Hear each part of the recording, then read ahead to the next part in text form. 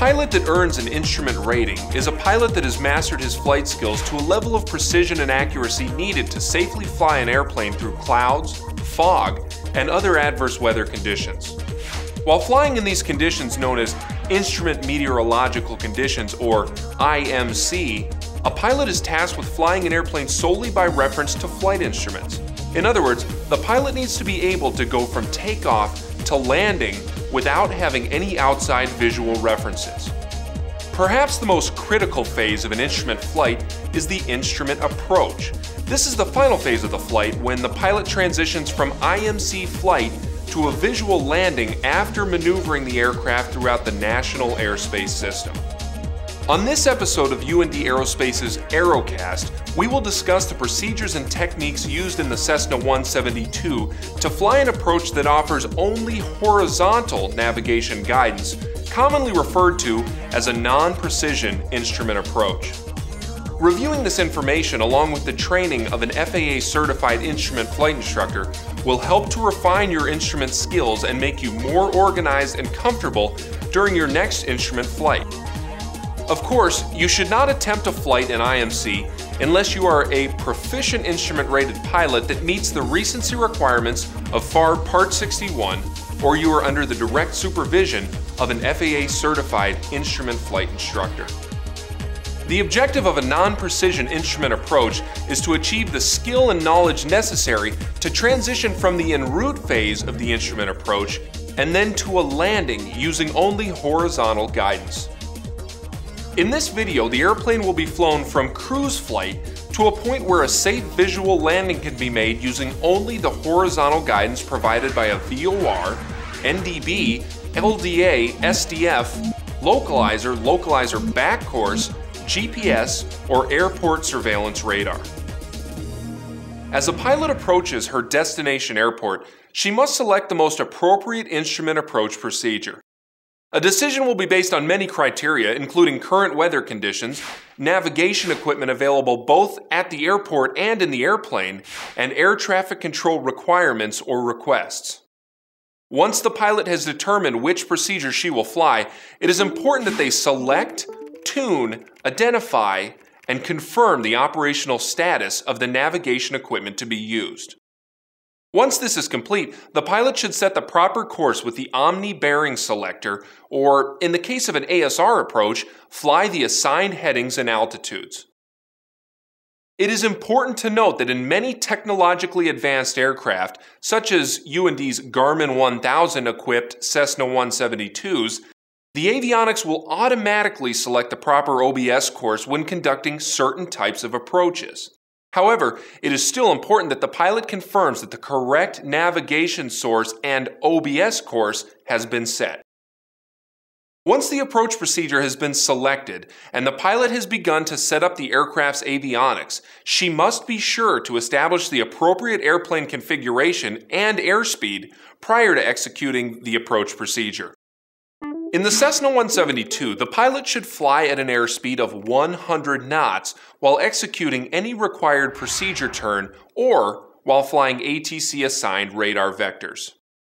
While changing airspeeds, however, it is important that the pilot complies with any clearances or instructions issued by air traffic control. Prior to arriving at the initial approach fix, or if receiving radar vectors prior to intercepting the final approach course, the pilot should complete the descent checklist. In UND's Cessna 172, this checklist includes the following items: GPS, flight plan entered and instrument approach loaded. Navcom 1, set the approach control, if available, and set the tower CTAF frequency in standby. Navcom 2, set ATIS frequency in use and set ground control frequency in standby. Audio panel, adjust volume level and squelch for both left and right seat. Select either COM1 or COM2. Ensure all other audio buttons are not selected. Altimeters. Set baro on PFD and the standby altimeter. CDI soft key. Select nav source. Note that the course deviation indicator will change color and appearance based upon which nav source is being used.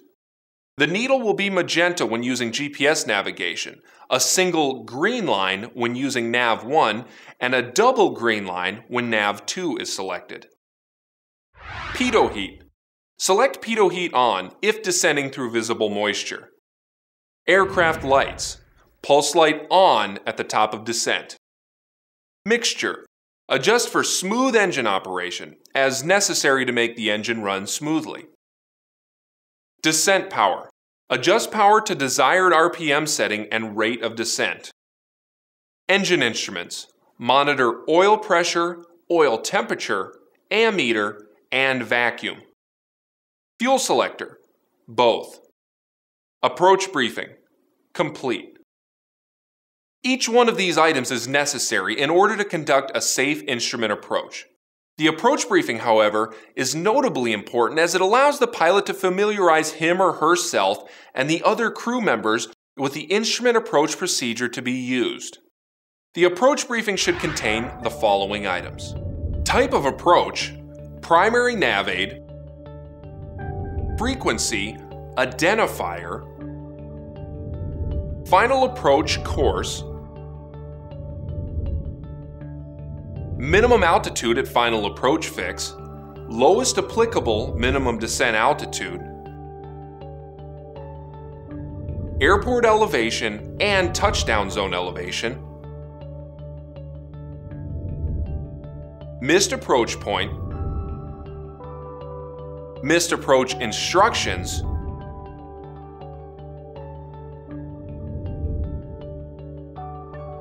applicable approach procedure notes,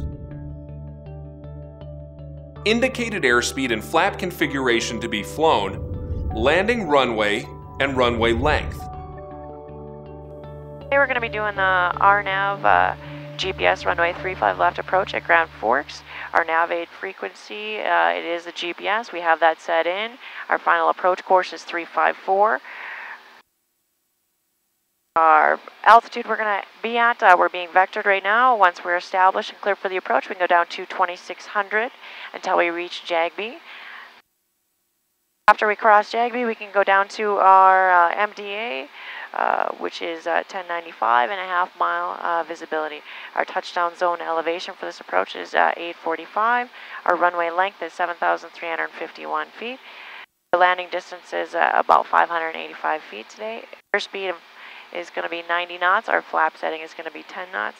Our missed approach point will be the GPS will let us know, plus the runway 35 left. Our missed approach instructions are climb to 2600, direct to FODIB and hold. Any questions? Remember that the UND Aerospace Takeoff and Landing Distance card, or TOLD card, should be used when conducting the approach briefing. It contains all of the required items that must be included in this briefing. The pilot should use the approach briefing to physically prepare the cockpit by setting the avionics and organizing approach charts. In addition, the approach briefing should be used to help the pilot mentally prepare for the approach.